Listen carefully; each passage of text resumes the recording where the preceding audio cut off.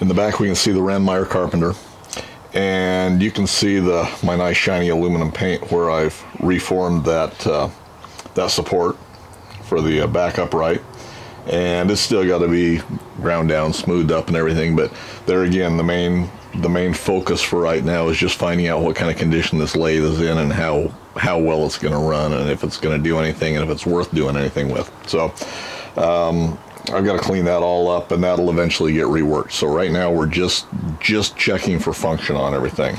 So this is the part that mounts up on top. Our flat belt pulleys mount in here and sit right above the pulleys for the headstock there.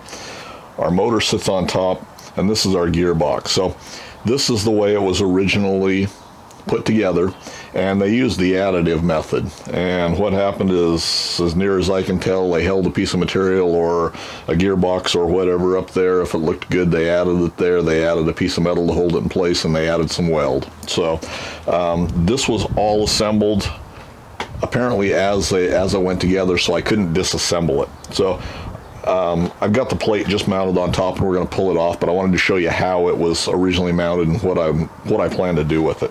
So as I've shrunk this down, I see that I can shrink this down, I think, a fair amount.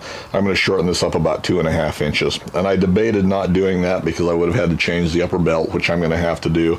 And for right now, I really don't want to invest a whole lot of money in it until we get actually to working on it.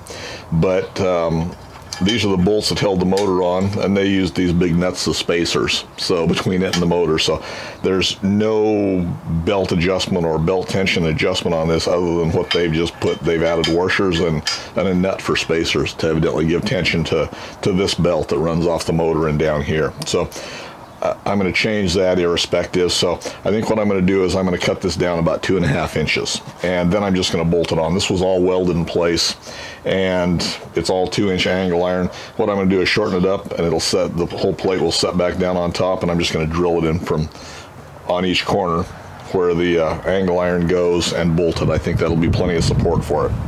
So that's the plan for right now. But what I wanted to show you before I got this together, and I found it really interesting, was the gearbox itself.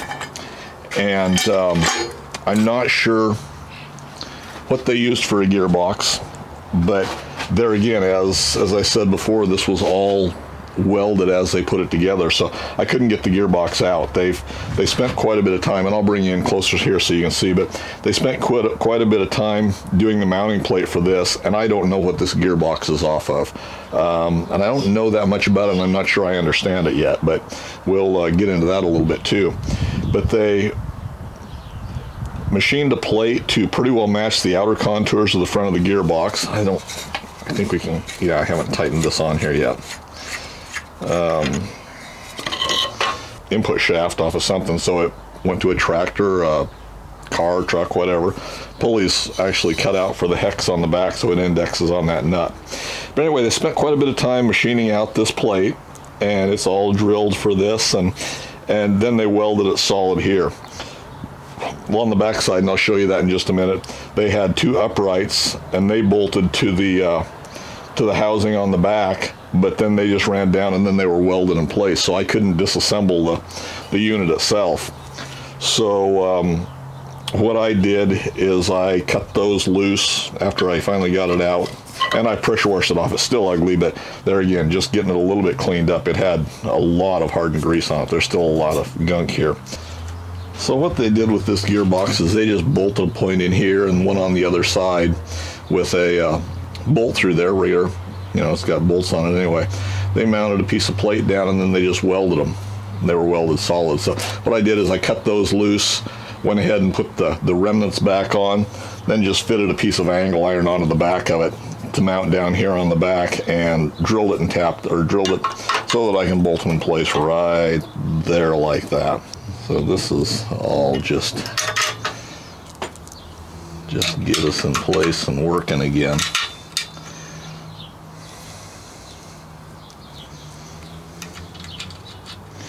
And there again, when we get back to actually working on this lathe, why we'll tidy everything up and decide exactly what we're going to do, because part of this is kind of crude, but by the same token, for the, you know, whenever this was converted from a flat belt to operate off of this gearbox and motor, whether it was, I don't even know the era, you know, 30s, 40s, 50s, 60s, whatever it may be, why, it's kind of ingenious in a way, so.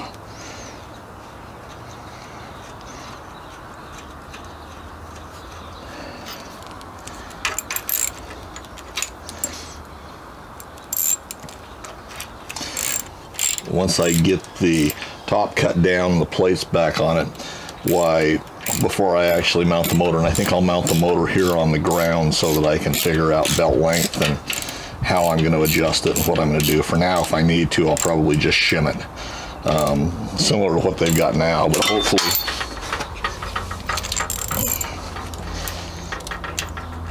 hopefully with a little bit cleaner setup for shims and everything, where we don't have a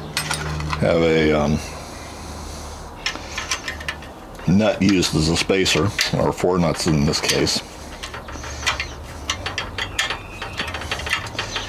But I'll pop the top off of it, and we'll look inside it, and then we'll fill it with gear oil to run it. I don't have any great optimistic hope that it's not going to leak, because it's not. It was so encrusted with grease before that I think we must have had some leaks on there, but I don't know. We'll see. So that's the way I did my mounting plate. So now I can disassemble it. I can pull this off and pull the pulley off, pull the bolts out of the front of it, and then it will come out.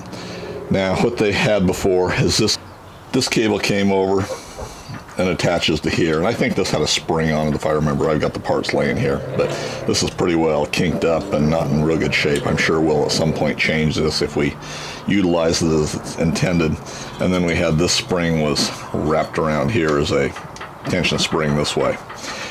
But it took me a few minutes to figure out this is a 3-speed car transmission, or a 3-speed transmission out of something. And it's really pretty straightforward and pretty ingenious the way they've got it set up. So we're in neutral there. We've got 1 gear there, a forward gear. Oh, I guess we had a, maybe not, maybe that was a reverse gear. Anyway, one way or the other.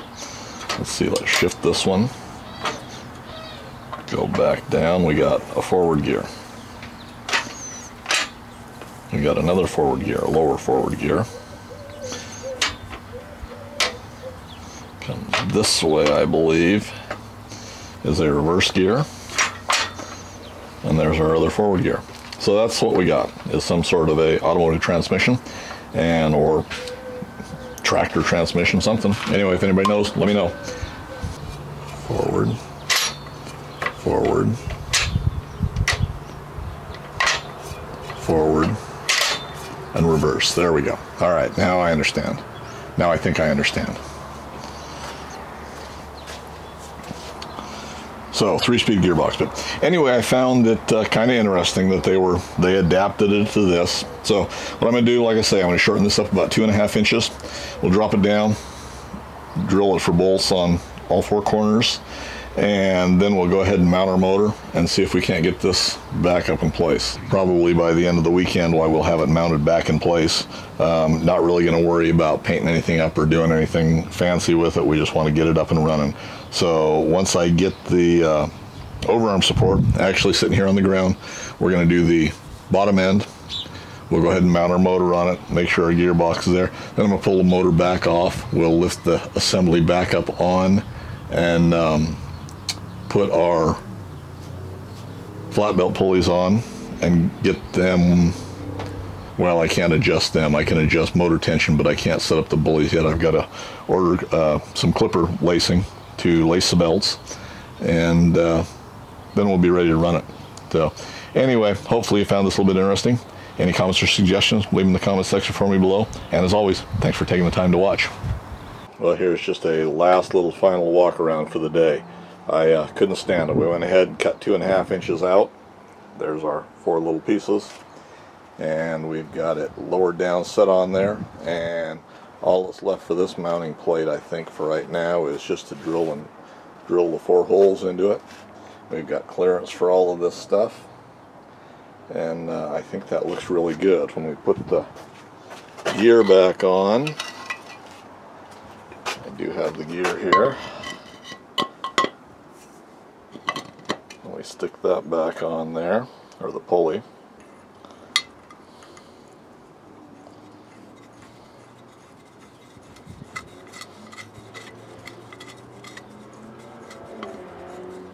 Get on there. That tightens on there, just like that. We've got clearance underneath for everything. So that's where we're at. We're going to leave it right there. I will edit this and get it out there for you guys. And tomorrow when I get opportunity, we'll go ahead and get that drilled and bolted on there. And then we'll mount our motor, check our pulley or our belt length, and probably get this mounted up on the lathe.